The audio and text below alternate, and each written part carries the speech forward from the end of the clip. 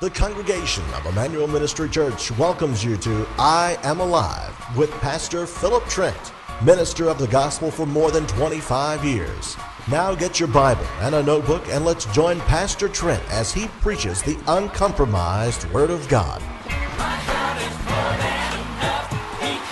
Well, praise the Lord and hallelujah. Welcome to I'm Alive. Praise God. I hope you've had an excellent April. It's been a wonderful, wonderful time of the year. I love springtime, Phil. Yes, I do Just too. love it. And got some plants out early, and the first of April, I got out some cabbage and some broccoli.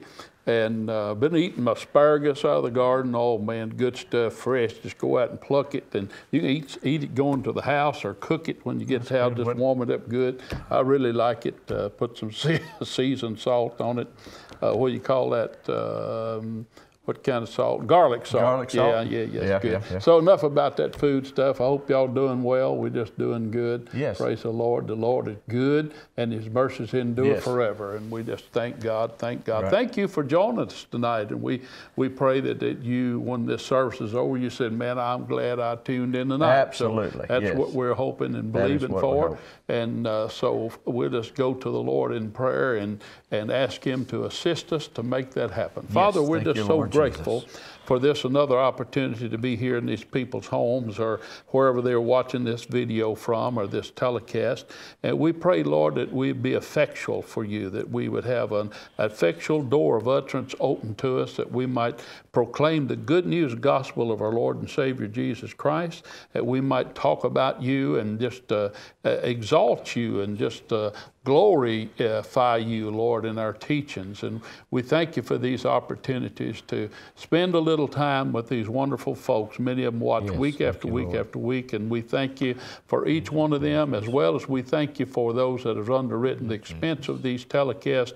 We pray that your kingdom come and your blessings would be done in their life, and many a great accomplishment this year in their businesses, whatever they're doing, they put their hands to would prosper. Yes. And they'd be in health, and your kingdom would come and your will would be done. We pray, Father, tonight that you would use our son for your glory, and may he speak of as the oracles of God, present the truth real simple, where people could latch a hold of it real easy. Lord, if there's someone watching that's hurting in their body, hurting in their relationships, or maybe don't know you, Lord Jesus, we pray that the ministry of the Spirit of God would be active in their lives tonight as the Word of God goes forth, that it would bring healing and deliverance and wholeness and well-being to each and every one of them. And if there's someone lost, the glorious light of the gospel of peace would come on in their spirits, and they'd be gloriously born again. In all of it, God, may you be glorified and may people be blessed is our prayer in Jesus' name. Amen. Amen. We start our program typically from Romans chapter 1, Paul writing to the church at Rome. He said, I'm ready to preach. I trust we are. And he said, I'm not ashamed of the gospel. And that's all about the gospel. That's what we preach. Jesus Christ and Him crucified for the sins of mankind. He who knew no sin was made to be sin, that through the sacrifice of His life, we receive pardon for our sin. We trust in the blood of Jesus to wash our sins away and to redeem us from our lost condition, and thank God that He has. Amen. I'm thankful that now we are children of God, and I know that I know my Redeemer liveth. Amen. He's alive in my heart and life, and I wouldn't even consider going out my door in the morning if I didn't know Jesus was going with me. I'll tell you that. I'm thankful for the goodness of God and the grace of God, and He loves you tonight, and He has brought righteousness through faith and trust and confidence. How can our righteousness exceed that of the Pharisees? I tell you how it can. Be born again. Yes. That's the only way it can happen. The Pharisees were very much sticklers for the Word, but yet they missed the living Word when He came. Their eyes were not open to see it. They were living under the old law, the law of commandments, but Jesus came and fulfilled the law of commandments. He is the fulfillment fulfilling of that law for us. And if we'll trust in Jesus, it's just as if we did all the commandments of God ourselves. But it's Him living in us. We couldn't do it. We proved that we couldn't do it. But praise God, when He came alive in our spirits, now in cooperation and in conjunction with Him, joined heirs with Him, we can keep the commands of God. Are we exempt from the commands of God? Well, no. The only way we're exempt from them is that the law has been fulfilled in us. The law of love supersedes all the commands. Amen. And because of that law of love living in us, greater is He that's in us than he that's in the world. We can fulfill the will of God, every jot and tittle, just like Jesus did. Praise God. Thank you, Lord. So we're not trying to get out of it. No, we're trying to get in it by the grace of God. Absolutely. Amen. Well, son, good to have you with us again. Good to be here, and Pop. we trust you're ready to go, and we'll just pass the ball to you, and you can keep it and run with it as long as you want to. All right. Well, I think I've got about 20 minutes okay, here, so go for it. Do that. So we've been talking about love. Yes. And one of the things about love, you have to remember that the Bible says that love never fails. Never. So if you love, you always win. Amen. No matter what goes on around it, love always wins. That's right. So if I'm going to walk in love, what I've got to do is I've got to focus more on my actions toward others than their actions toward me. If I concentrate more on what other people are doing towards me, then it's going to hinder me in walking in love towards them. So where is your focus? Is your focus on someone has done you wrong, or someone is doing things wrong, or are you persecuting others? Are you watching out there looking to judge others? Or are you looking at yourself saying, I want to be sure I'm walking in love. I want to be sure I'm speaking in love. I want to be sure the words coming out of my mouth are lining up with the Bible.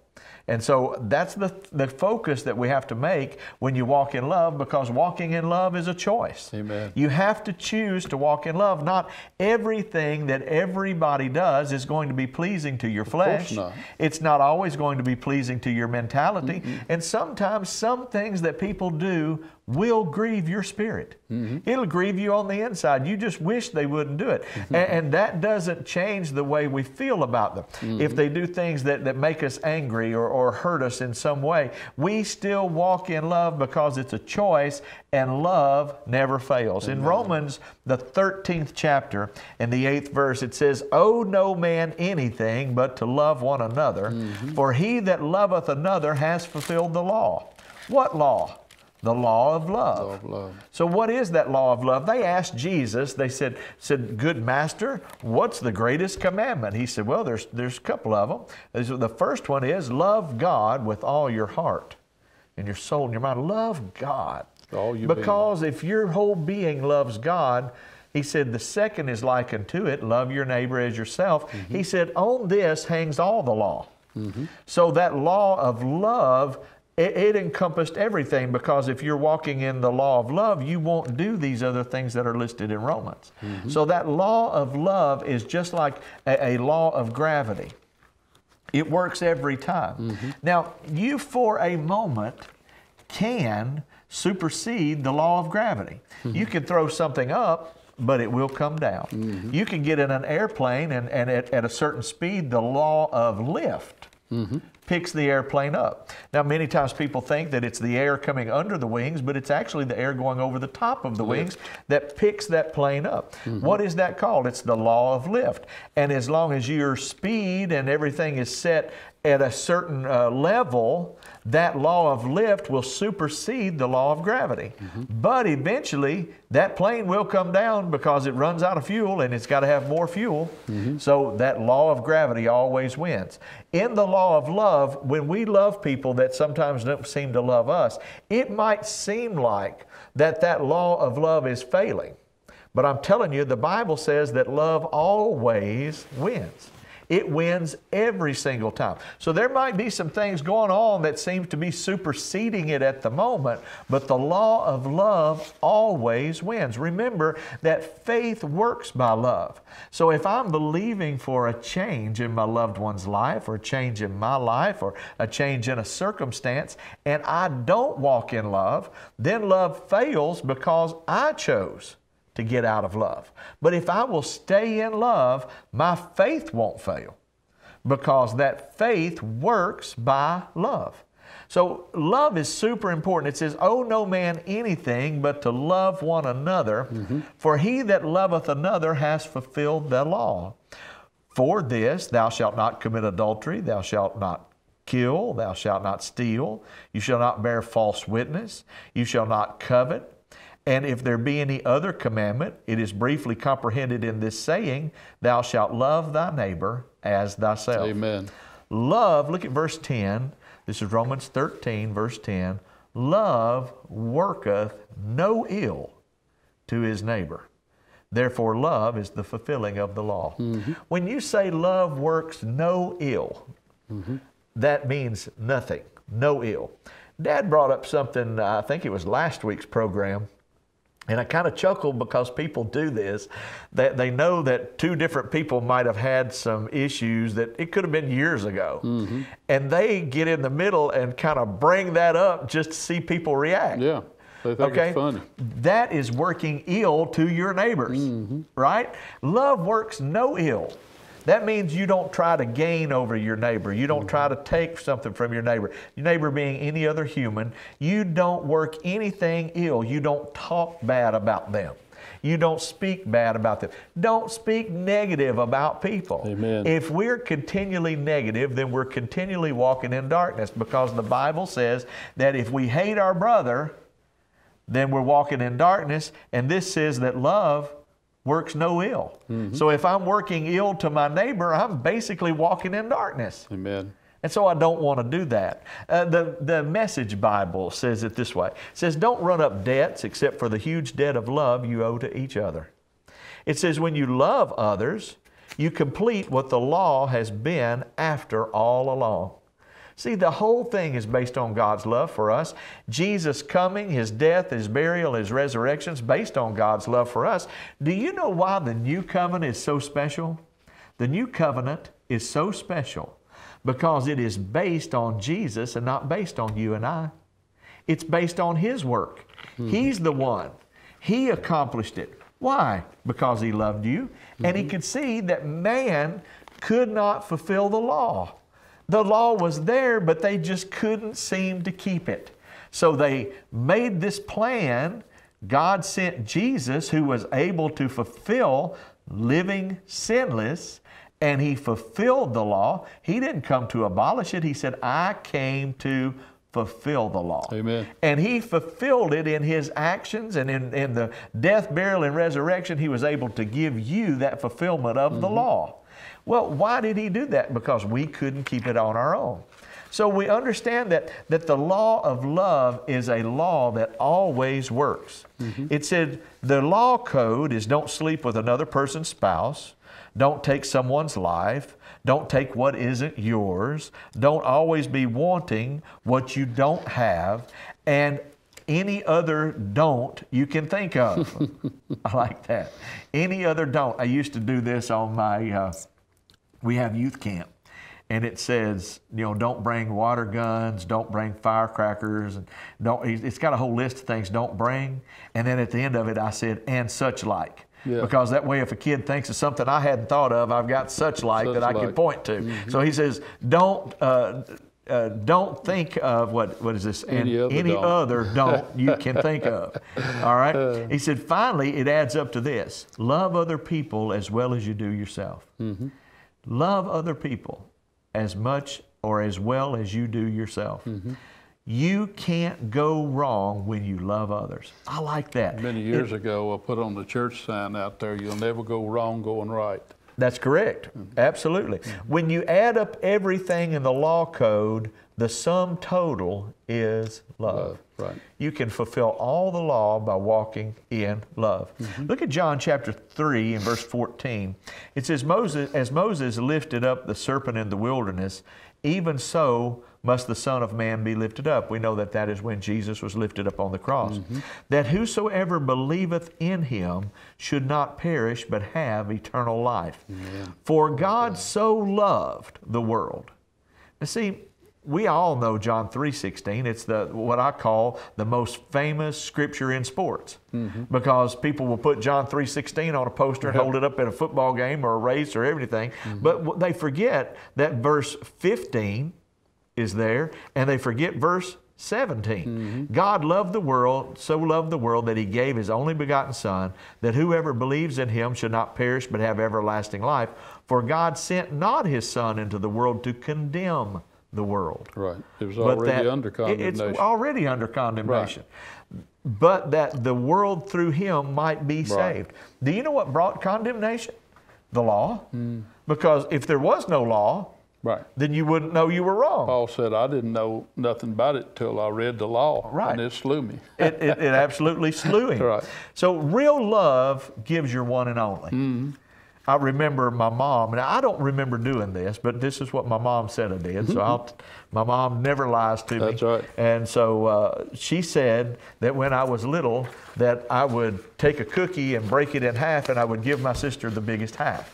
Now, I can't imagine that I ever did that, but my mom said that I did. And so what does love do? Love always gives its best. Love always gives its one and only. In John 13 and verse 34, it says, a new commandment I give to you, that you love one another. And then He qualifies this love. Now, sometimes I think that I'm walking in love towards someone. I'm thinking I'm doing good, you know. But then He throws this in there, as I have loved you. Jesus loved so unconditionally. So if I'm going to love like He does, and He didn't say this is a new suggestion. See, we could read that. A new suggestion I give unto you. That would be, you know, He suggested it, but command, you know, not suggestion. That's like going to a restaurant and saying, well, we suggest you get this, and you say, no, I want to. No, He said a new commandment. What is a commandment? That means that's the law, that's the rule, that's what you have to do. I command you, if I'm your Lord, He says, if you're following me, this is the commandment I give you, that you love one another. Well, okay, all right, I got it. Love one another. Then He says, as I have loved you. Right. He didn't just say love one another. He qualified the quality of the love. Listen to that statement. He qualified the quality of the love. What quality of love must I give to fulfill His commandment? The same love that He gave me. Amen. Well, what love is that? That's unconditional. That doesn't have conditions placed around it. If you do this, I'll do this. He says, you love them as I've loved you, that you also love one another. By this shall all men know you have my disciples. And that's if you have love one for another. It is possible. Because the love of God has been shed abroad in their hearts by the Holy Ghost. It is. Before Christ, it wasn't possible. Right. I mean, you might have been a pretty good guy, but somewhere or another, it ain't going to happen. Yes. But now that the love of God is shed abroad in our hearts, and the Spirit of God is living in us, it's possible that we can love like Jesus. It is, because it's the same Spirit that He had on the inside of Him. And Romans says, I mean, how did Romans say that? When it said that the Spirit was on the inside of you, what kind of Spirit did He call it? Okay, it is a spirit of love. He said the love of God has been shed abroad in your hearts. What's your heart? Your spirit, man. On the inside of you, it's the same love that God had. Amen. We had a guy in the Emmaus community, he's passed on now, but he'd always say, love like Jesus. That's what that was his favorite word. Just like when you say bye, he'd say, love like Jesus. You know, that would be just a thought. That'd be a great Post-it note to stick on your mirror. Absolutely. You know, the mirror of your car, the mirror in your house. Every mirror, every time you look at yourself, see, we put a big poster up there in the community that says, love like Jesus. Love like Jesus. Yeah. Well, when we talk about love, Dad, watch what. Now, this is the Message Bible. And it just gives some clarity, because there's some words in the King James that we don't use that often.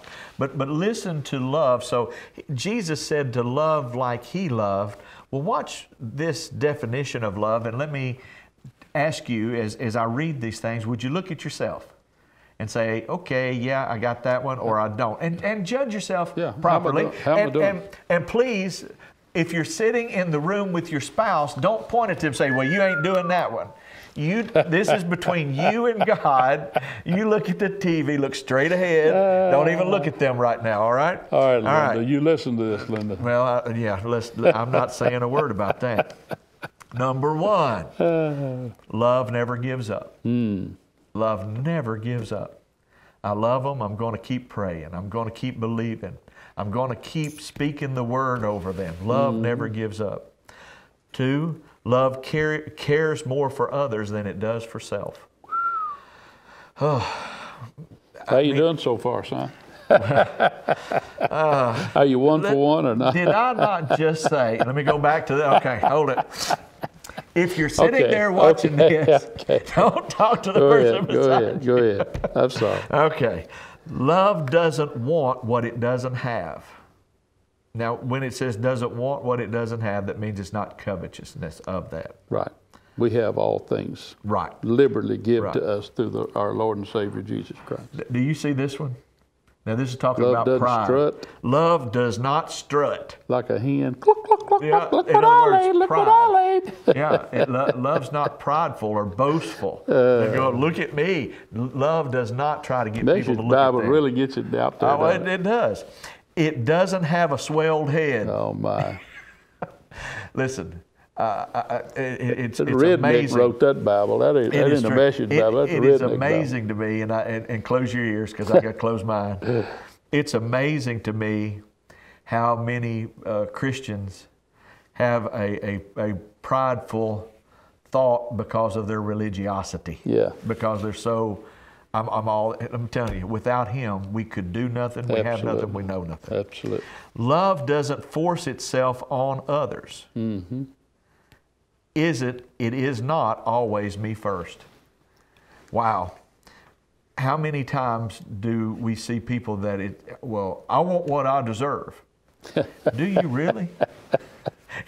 Let's think about that. Now, if you're watching this program, you're most likely a Christian. If you're not, I pray that you will become one. Mm-hmm. But as a Christian, do we want what we deserve? Well, I just want what I deserve. I want what's mine. No, we don't. We have earned and deserve hell.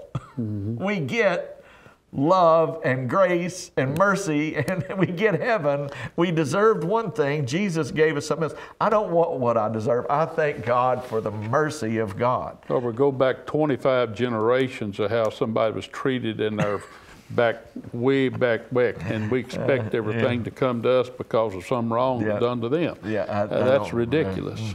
Love doesn't force itself on others. It isn't always me first. Love doesn't fly off the handle. Mm-hmm. It's not easily angered. And I tell you, sometimes just a little thing, and we call it, well, that's the straw that broke the camel's back. Anger management school. Let me tell you, the camel needs to work out, right? Because the camel needs to have a stronger back. Mm-hmm. Amen. It doesn't keep score of the sins of others. Now, parents. Hi, parents. Hi, moms. Mm-hmm. Hi, dads. One of the top complaints that I get from teenagers, just to clue you in. If you don't have a teenager, but you know somebody does, let me clue you so you can clue them. They will tell me that mom and dad will bring up things from their past on their grade card or their report card or something that's done. They said, you know, it seems like that it's gone. It happened 2 years ago, and something similar or close to it could happen. And they go, well, I remember what you did 2 years ago. Love doesn't keep score. Right. And when you say you forgive them, don't use that the next time something similar comes up. Use the thing that's at hand and correct them with what's at hand, but don't condemn them for the past, because God doesn't do that. Right. He doesn't come to you and say, well, you know, 3 years ago you did this same sin. Mm-hmm. No, you ask Him to forgive you and He forgets it. And as a human, if I am going to walk in the love of God, I can't keep score. One of the definitions of forgiveness is you drop it. Absolutely. It's gone. Now, also, that's one of the things with teenagers that I get, but also, let's say this, spouse. Mm-hmm. You know, don't keep score. Most anybody like that. I mean, you can bring people up you work with. Things. Absolutely. Yeah. It doesn't revel when others grovel. Wow. It takes pleasure in the flowering of the truth. Do you want the truth to come out? Mm-hmm. Isn't it pleasurable to have the truth? Mm-hmm. I don't want the truth to be known. Yes, you do. Yes, you do. Because the truth will bring you to repentance, and the Bible tells us to desire repentance, desire godly repentance, desire a godly heart. Amen. It puts up with anything, and it trusts God always. Talking about love. Talking about love. Love puts up with anything and trusts God always. Now, here's the thing about love when you talk about puts up with anything. We're not talking about staying in physical danger. Okay? No. All right? But just because a person is acting wrong, it doesn't stop the fact that I love them. We're talking about the love walk. But look at this. It says it trusts God always. When you trust God, then you are able to have unconditional love because you believe that God is going to do right by you. They're doing me wrong, and I don't, listen, even if they do you wrong, if you walk in love toward them and you do what is right, don't you trust God to come back and do what is right toward you? Amen. Maybe a person has done something wrong to you in business. Maybe they've done something wrong to you that cost you financially, and you're angry about that. Well, love them. Get over the anger. It's done. It's gone. And trust God, because if I trust God, He can bring back to me what someone else stole. Amen. But as long as I hold it against them, I'm not walking in love. Therefore, faith works by love. And I can say, well, I'm believing God to restore what was stolen, and I'm so mad at them about it. Well, if I'm walking in love toward them, then I open the door for my faith to work. If I'm not walking in love toward them, I'm closing the door on my faith. And I can never be pleasing to God without faith. Amen. Love always looks for the best. Don't always look for the negative. Don't always look for the negative. I heard Brother Hagin make this statement. A person said once, I believe that you'd find something good to say about the devil. He said, well, he is persistent. Don't always look for negative to say about people. Yeah. I tell you, people give people down the road just want to be negative about everything. Right. You see this, you see, wah, wah, wah, wah, wah. It never looks back. Love never looks back. It doesn't look back. It looks forward. It keeps going to the end. Love never, ever dies. Amen. Love never dies. Love is never gone. Why does love never die? Why does love never fail? Why does love bring light and not darkness? Because the Bible teaches us that God is love. Amen. Don't get in your mind that God equals love. God is not different sum parts that equal love. Every part of God is love. That's who He is. That's His being. And because of that, when I walk in love, I walk in the things of God. I can have a godly life if I walk in love. But having a godly life is impossible if I'm always looking for the negative and watching the negative in my brothers and sisters.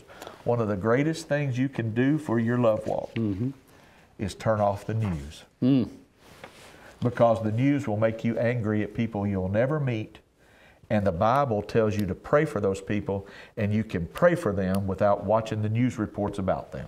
Linda and I soon be married 56 years, and our love, I think, is greater today than it's ever been. And I mean, we've always remained in love, but yet it's because of our walk with Christ and loving each other, it just gets better all the time. Thank you for watching. We'll be here next week. God bless you.